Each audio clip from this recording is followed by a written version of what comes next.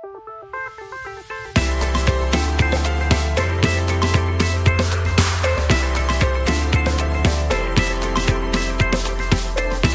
hi guys, welcome back to a new Photoshop tutorial. My name is Manny, and thanks to all of you who voted and who gave me some good feedback on the last video.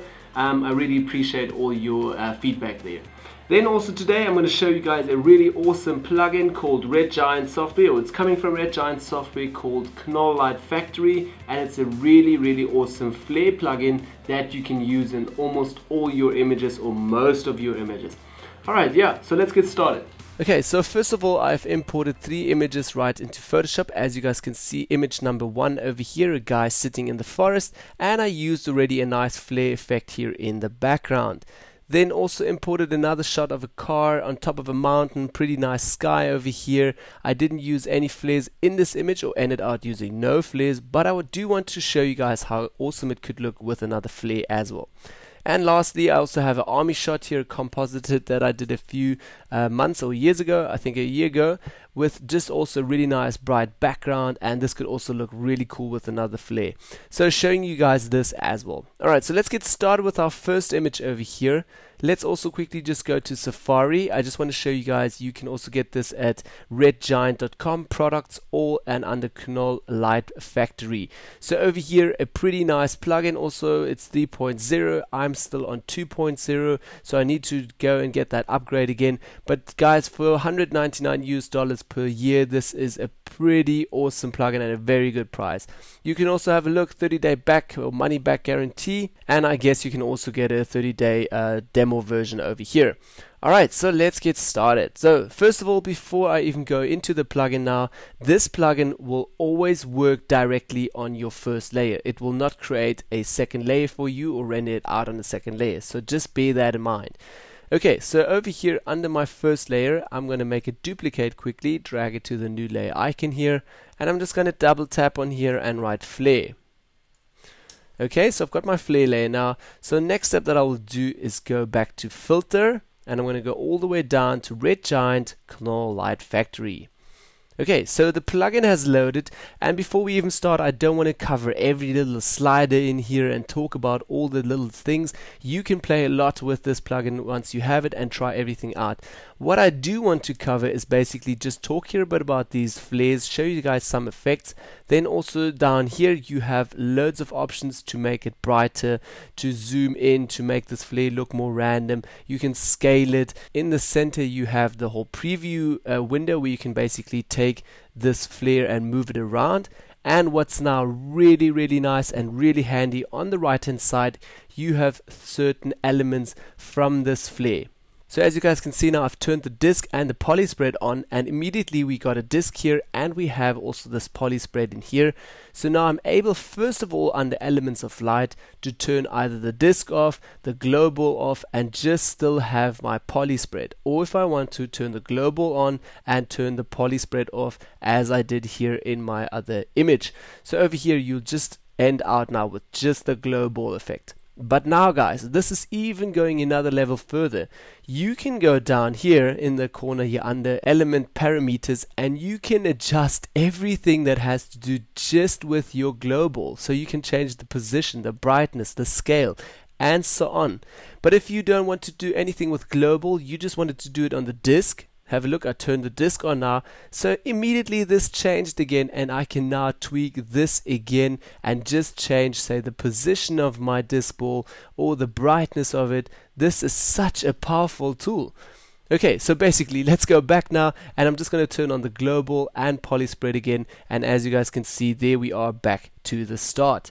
So over here again, poly spread. Now I moved obviously the disk ball, it's a bit off now, so let's go back to disk. I'm just going to change to position just a little bit back, and mostly I end out using not the disk at all, or making this the disk very small, so such a small sun over there. And basically, as you guys can see now, I've used this effect already on the right hand side here, so I can move this as well again over here, giving him a really nice another sunlight. So as you guys can also see, I'm just going to turn off everything quickly. This image was actually shot right at also sunset time, and the sun was right behind him, so he was actually covering the sun. As you guys can also see, he gets a really nice rim light around him. But I actually do want to show that the sun is maybe somewhere over here, and also giving a really nice flare into the shot, like a sunset mood. So I went into this plugin, I've added just this flare, and there we have it. Looks pretty cool. So turning on the disk and global poly spread, I'm going to leave that. And okay, let's take our plugin now, move it, or the flare, sorry, move it all the way over here. And I'm just going to make the brightness a little bit lower. So as you guys can see now over here, I can tweak my brightness again, make this a little bit smaller, and I could also move this over here and now even have a double effect of flare, but it still looks kind of decent. So I can also move it over here to this side, maybe somewhere where we have no trees, and that looks around cool. I could have now actually make the brightness a little bit bigger, so it could also be that this sun, there was a second sun that would come from here. But what I really love about this flare as well is that you have a really nice spread over here, so the orange goes really good with your image. Have a look if I move it closer to the person, or if I even make the brightness a little bit bigger and just move this away a little bit. The orange spread of this flare, or in general all the flare spreads here, work pretty good. They go very decent and very subtly over your image. As well, this is a very high quality flare, so you can use it on all your images, on your super high res images. They will always be rendered out pretty good. Okay, so enough about that. Let's also quickly just run through our presets here on the left hand side.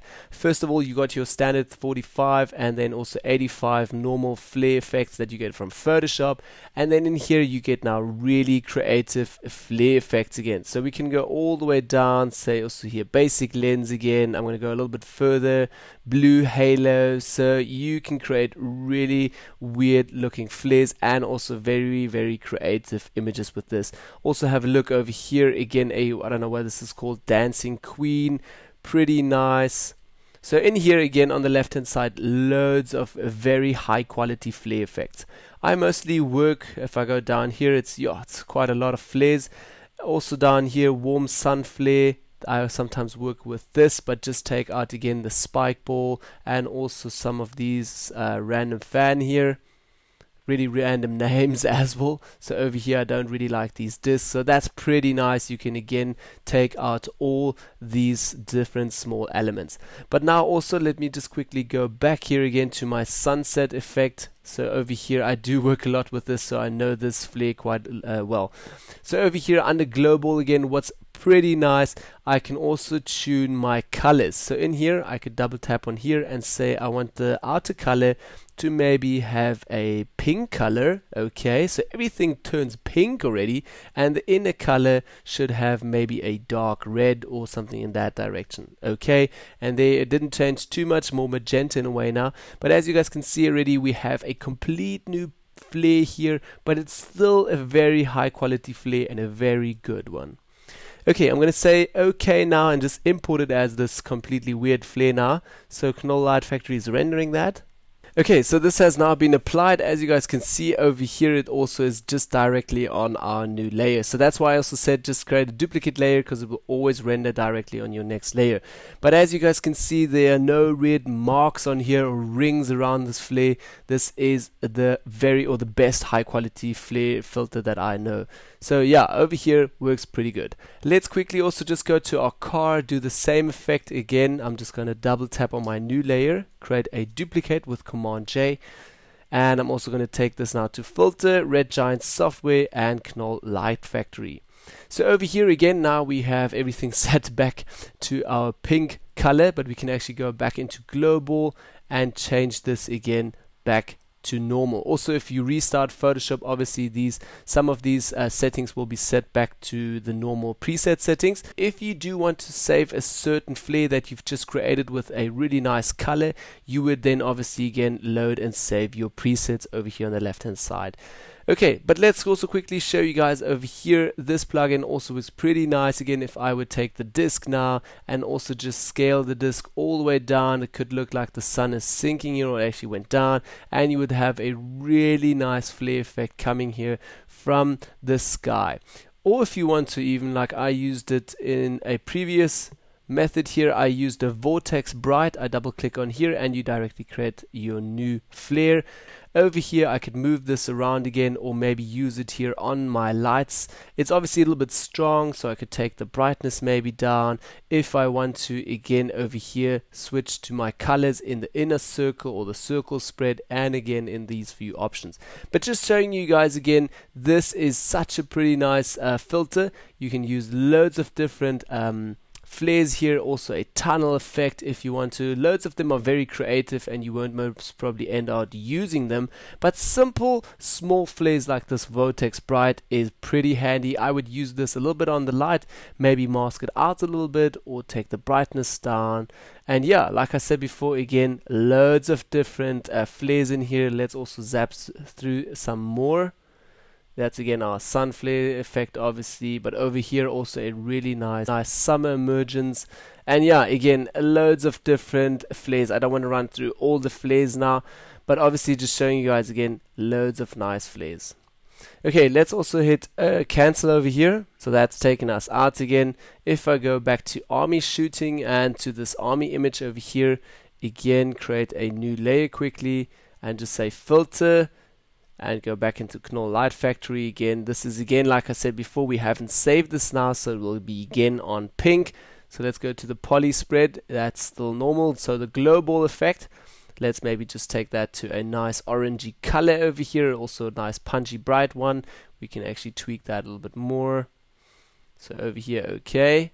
So you've got a new color now that is looking a little bit better, and maybe the inner ring, and also a very reddish color maybe over here, darker red. Not too nice. So let's also try to be over there. That looks better. Anyways, if I can take this now and also move it behind the two guys again, you will also see this could look like there's a bomb exploding in the back. I can then again turn off the disc. I can make this a little bit smaller. And also obviously add more color to this again. I think there's still a lot of color lacking, so let's try a few more colors in here. More orangey, more yellowish color. Okay, and the red should be a bit more pumping.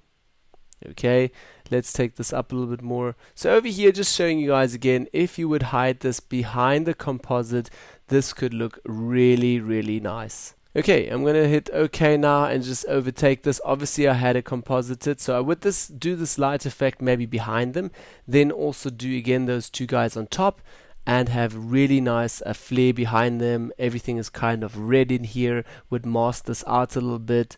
And yeah, just adding another touch to your image where you can get really nice flares. Alright, so that's basically it for today, showing you guys just this awesome plugin and talk a little bit about the flare effects and everything around this plugin. If you guys do like this, please give me a thumbs up for this video tutorial. Please do let me know in the comments down below what you think of this whole plugin. If you have a better one or whatever, let me know down below. Please also subscribe, and yeah, thanks for watching. See you all in my next video. Bye bye.